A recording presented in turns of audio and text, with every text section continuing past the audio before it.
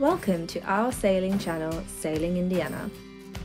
I'm Lauren, and this is Chris. And this is our beautiful home, Indiana. We don't know much about sailing, but for the last 2 years we've jumped feet first into a life on the water.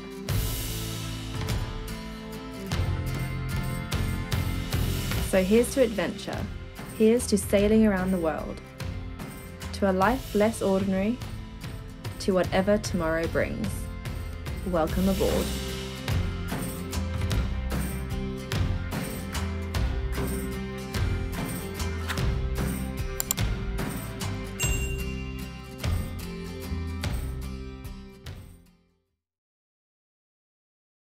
Welcome to another episode of Sailing Indiana. Last time you saw us, we were on a mooring ball in the Helford River, waiting out some windy weather. All right. Here we go. Yeah, first time. All right, Lauren. I nailed it.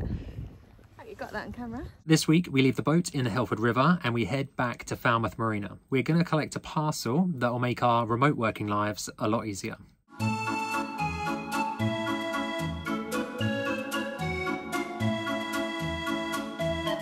In this episode, we are going to answer a question we get asked quite a lot, and that is, how do you work remotely from a sailboat? It's not without its difficulties and isn't your average work from home setup, but we think we've found a pretty good solution. So where do we sit? We are pretty fortunate that we've got quite a large saloon table. So we are usually found sitting opposite each other, and yeah, we've got enough space for 2 laptops and all the things that we need, yeah, right here in the saloon. It works well up until we both have like a scheduled call or Teams call, which is quite funny at the same time.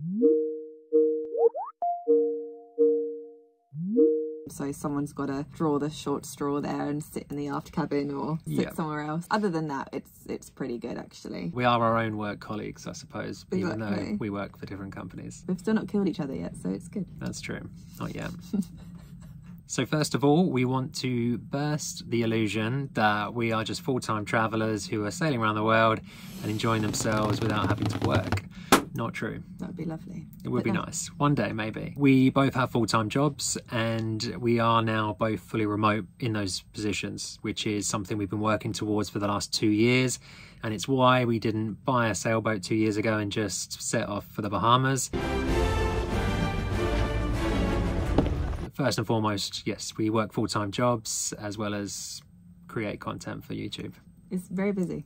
It's a busy schedule. It's a busy schedule, yeah. So another question we get asked, probably the most actually, is how do you get Wi-Fi? Probably the most by our bosses. Yeah, how do you have Wi-Fi and are you available at 9 to 5? Up until recently, we were using this lovely little device, which is called a TP-Link. It works basically off of a SIM card, so any old SIM card works within there, and it emits a 4G like Wi-Fi, which works really well, except when you are in certain areas like Cornwall, which is not so good for phone signal, so, or like up the Helford River. So in the interest of keeping our jobs and being able to be connected to the Wi-Fi during work hours, we've decided to make an investment. Cue the mystery package that arrived in Falmouth Marina. Ta-da.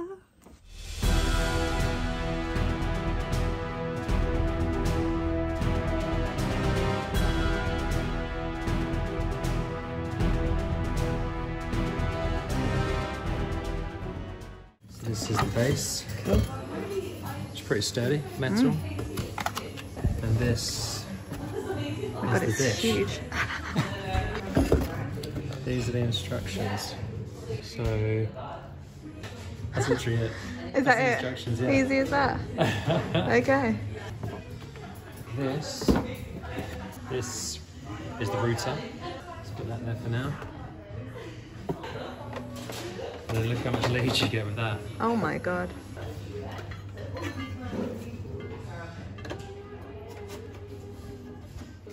So, very exciting, isn't it? It is.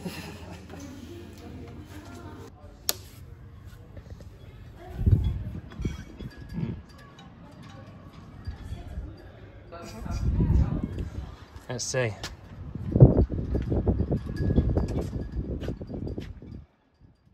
So we thought we'd just interrupt there and let you know, for those who aren't in the know, what Starlink actually is and what we're going on about in this video. According to the Starlink's website, News just in.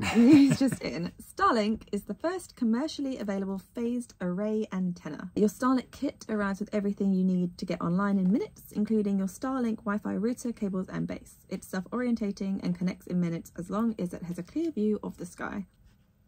So that's the synopsis. Website. So it's in layman terms, I suppose. It's really a satellite dish that is going to pick up a Wi-Fi signal that is being beamed down from a satellite.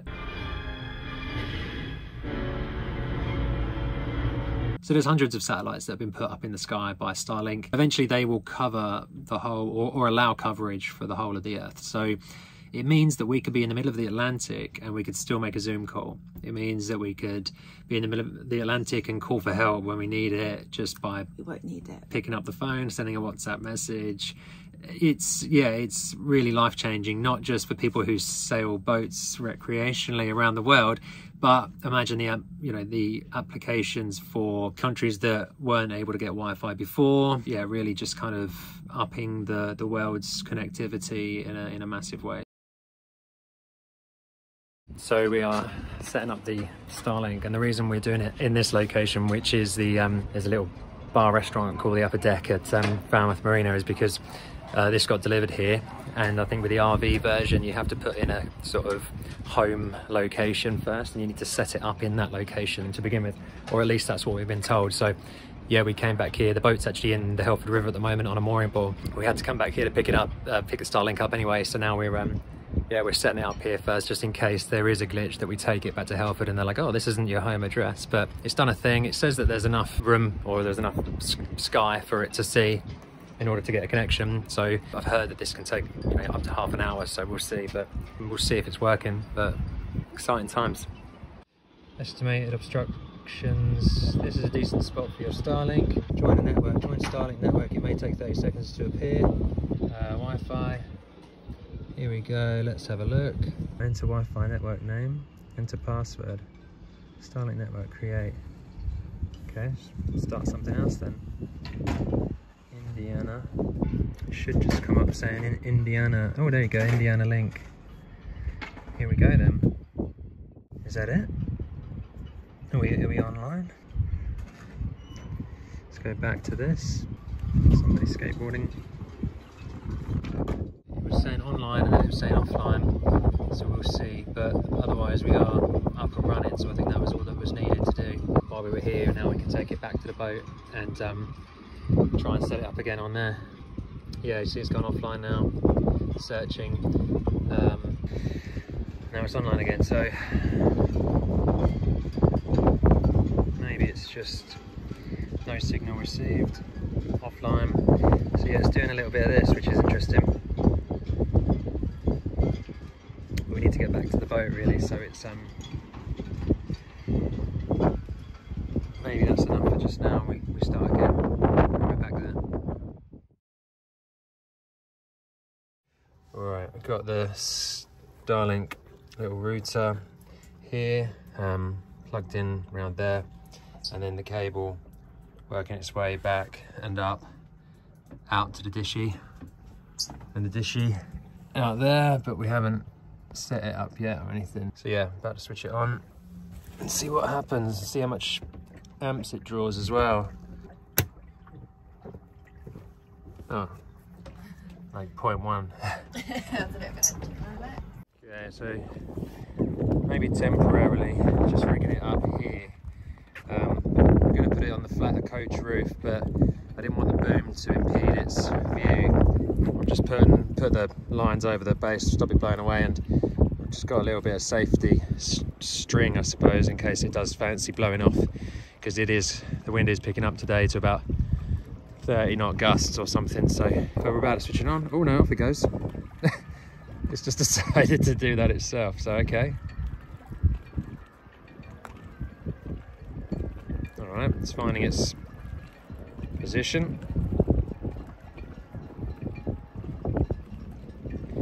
Now it's made itself flat, so that is at a... Yeah, see, so it's counteracted its own gradient, I suppose, incline, and and it's now flat. So I'm just going to use the app and see if we can get online. Alright, 30 knots of wind blowing through. Got Dishy lashed down there, but also got a little clip on it as well, because we don't want it to blow away. But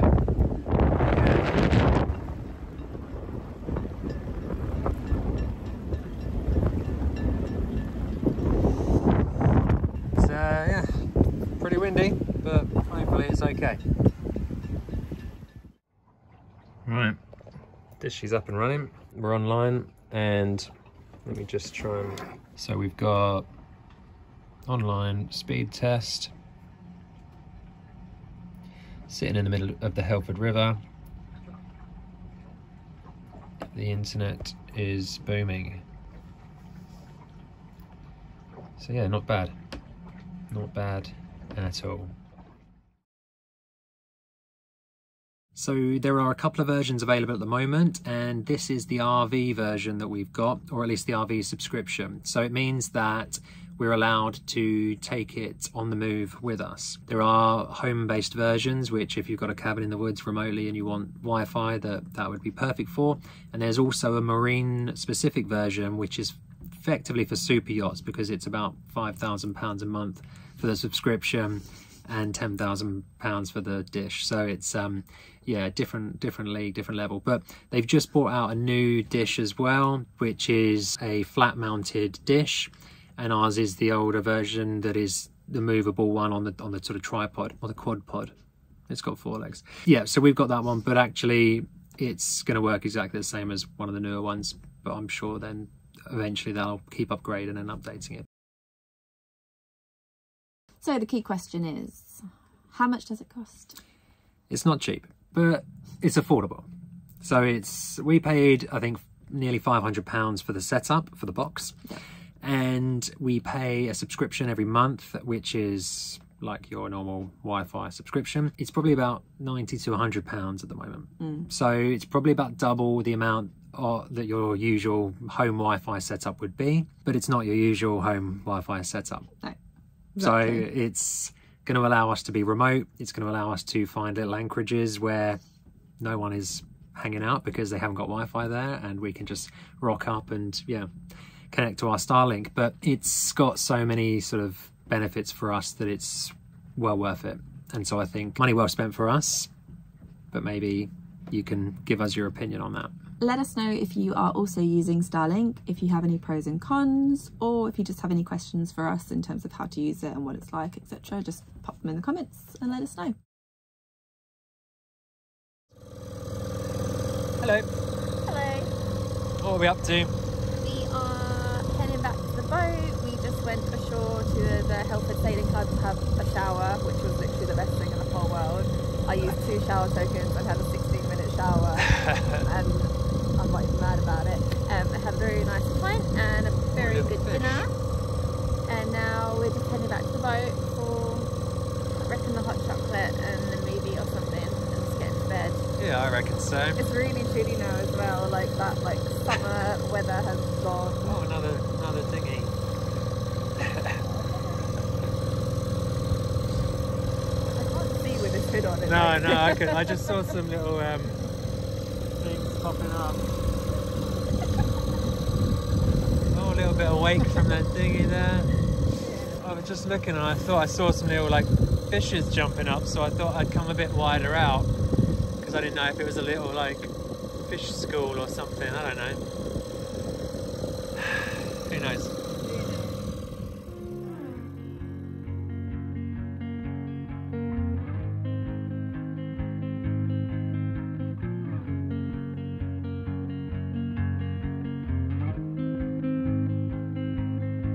Blue dude, blue moon, kind of mysterious. Wow, it's pretty beautiful. Someone not really into. Do you need to fix it? Talking bullshit.